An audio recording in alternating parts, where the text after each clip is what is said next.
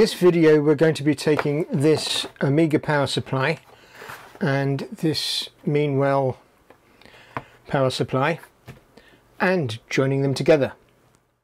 This is a Mean Well RT-65B, which is 100 to 240 volts input and outputs 5.0 volts at 5 amps, 12 volts at 2.8 amps and minus 12 volts at 0.5 amps, which is ample for any Amiga and anything that we're going to plug into it in terms of add-ons and upgrades and so on. So this will become the power supply of the Amiga and any Amiga, and well, at least any Amiga with the square connector. Now you can put in an RT-50B,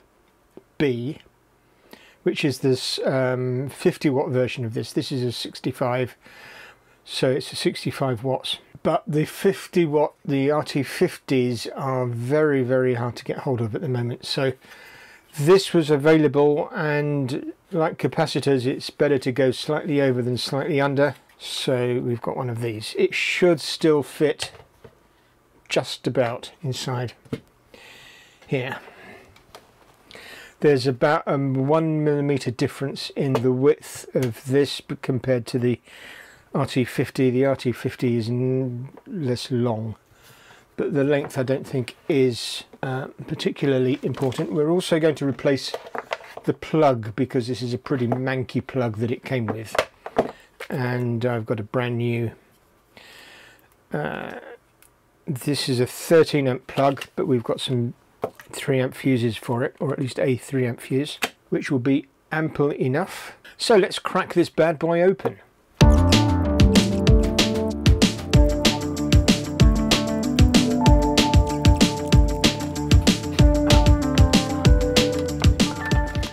There we go. We're going to keep the wires and cables, but let's check now if this is going to go in. So that's the main side, which has got this barrier. No, it's not.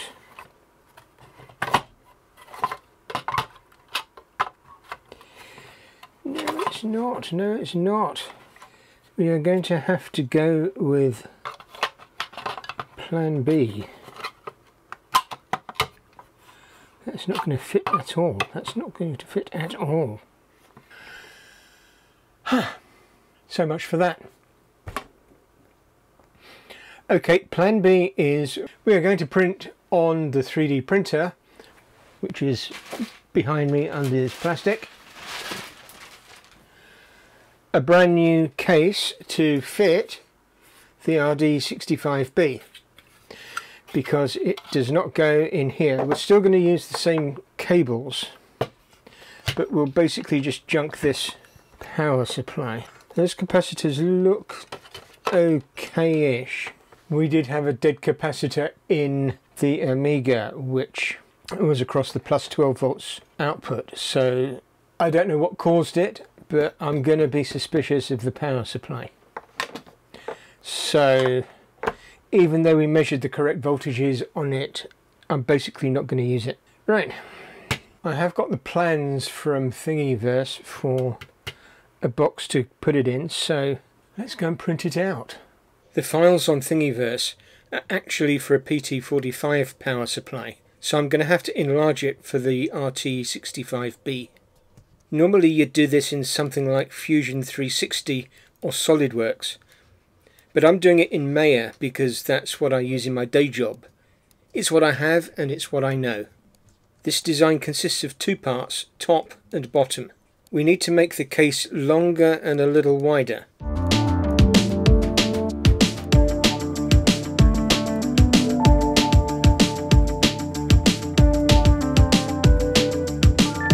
I'm also going to add a hole for a fuse holder and some internal supports to hold the Mean Well steady.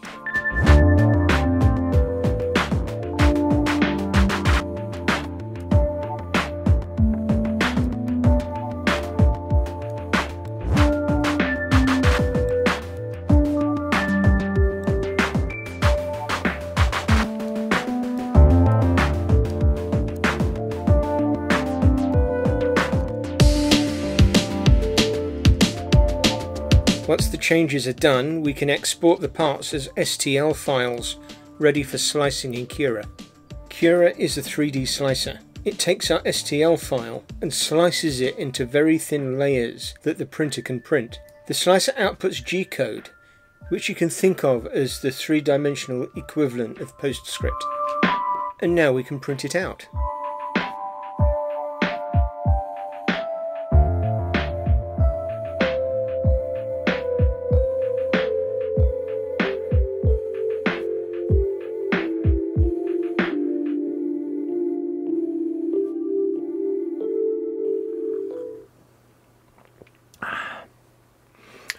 Okay, so we've got our two halves of the power supply, which we don't need because that's the bottom. The Mean Well does not fit. So you see, it's alright widthwise, which is actually what was worrying me, but it's lengthwise slightly too long. We have got orange is the new retro. This is still sort of prototype, so I need to refine it a little bit more, but it's going to be good enough for today. So the Mean Well will go in this way, like this, and then this goes on the top. On this side is a fuse and the main switch. There is a fuse on the board there, which is 400 milliamps. It's 20mm fuse. I've got some fuse holders here that will fit into here, so we keep the fuse. Now the Mean Well, I believe, has got internal fuses, but it's always better to have another fuse. So main switch and fuse on that side. On this side we've got cutouts for the cable, and the design on Thingiverse is for a round grommet, but these cables are square, so I've adapted it again, and this will take the square grommet, which is a 10mm cutout. Okay, so before we start fitting that, let's take a look at this. We can reuse these cables, which is handy because I don't really want to go wiring up another one of these, because I don't have another one of these, and we definitely need to keep this. This I'm going to put a new plug on here, because goodness knows where this plug has come from and what fuse is in it. Take the plug apart. Okay, that looks like it's a 13 amp fuse. That's no good. We want a 3 amp fuse in that. Now this cable is very, very grubby, so I'm going to spend some time cleaning that up.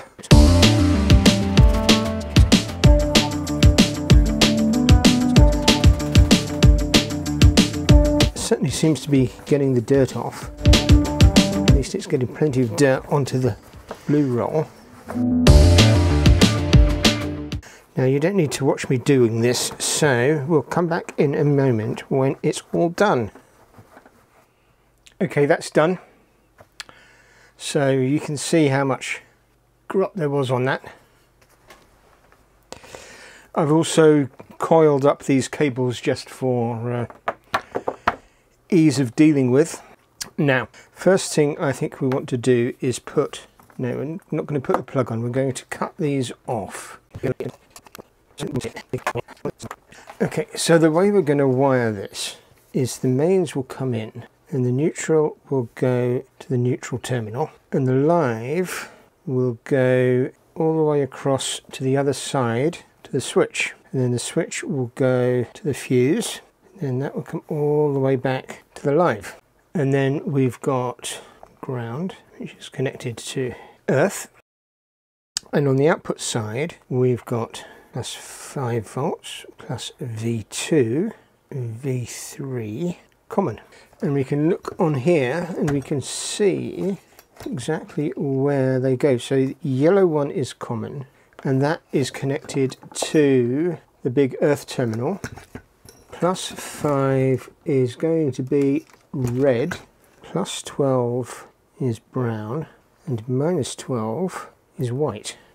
Okay, it's important to check these on the actual cable that you've got, because they did change colours in different power supplies. So now we can get rid of this out of the way. The wires are not long enough to reach the other side of the box, so I've salvaged more wires from an old mains cable, which I'm using to extend them.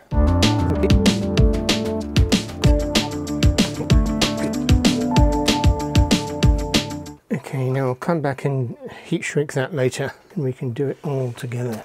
I've also salvaged the on-off switch from the old power supply, and we'll wire it up to the fuse holder. Put the heat shrink on first.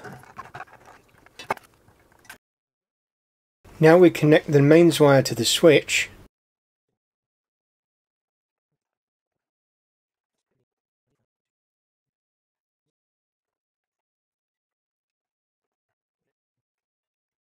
And bring a wire back from the other side of the fuse holder. That's all we need for the soldering, I do believe. One last step, and that's the heat shrink.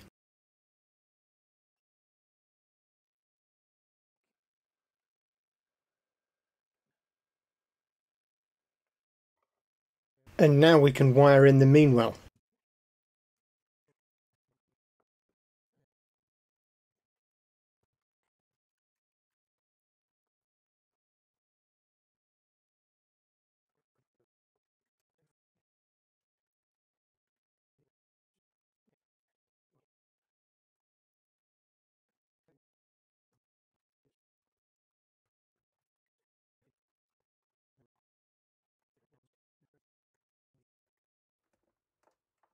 Now we will attempt to put the lid on. This may not go so well.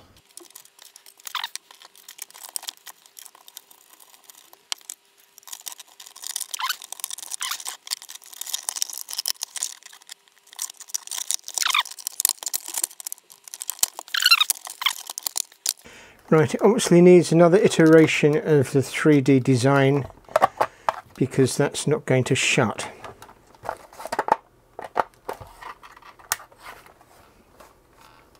But through the magic of 18 hours of reprinting in the background, we will cut shortly to the finished version, which may be a different colour.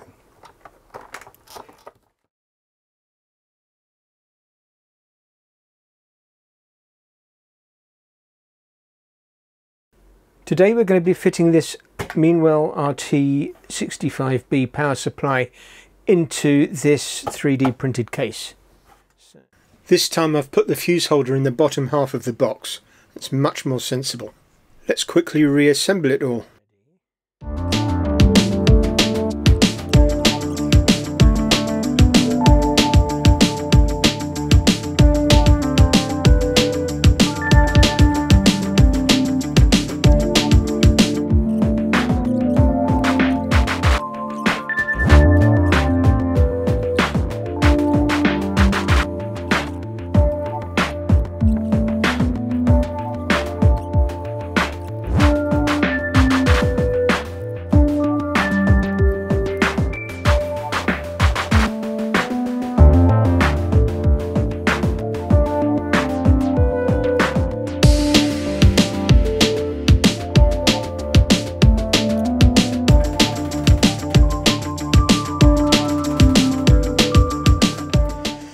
Okay, there we are, one power supply. Let's check the voltages. So we know from the bottom of the original power supply what pin goes to what voltage. Let's switch it on and see if it goes bang. Nope, that's a good start.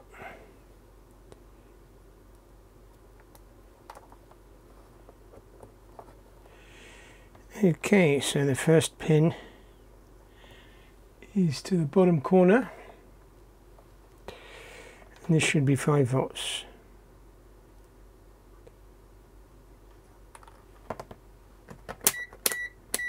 Switch to volts.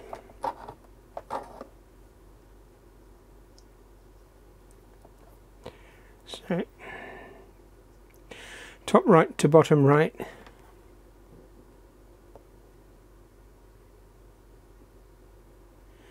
.1 volts. Whoops.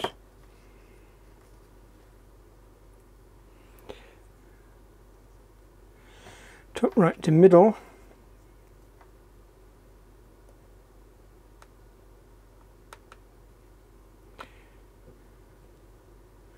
-12 volts.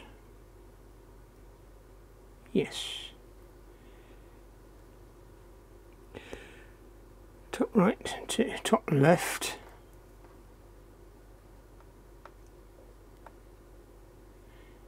.73, that's +12.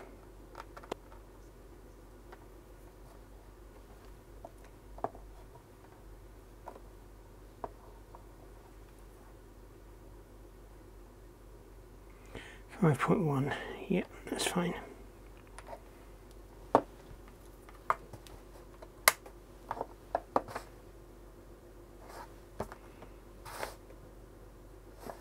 Okay, and it's not getting warm, so that's good.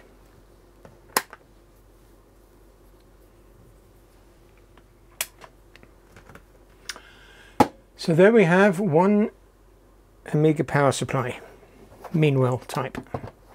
And it weighs an awful lot less than this old thing.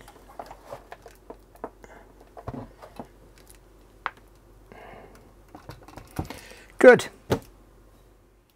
Let's try it out.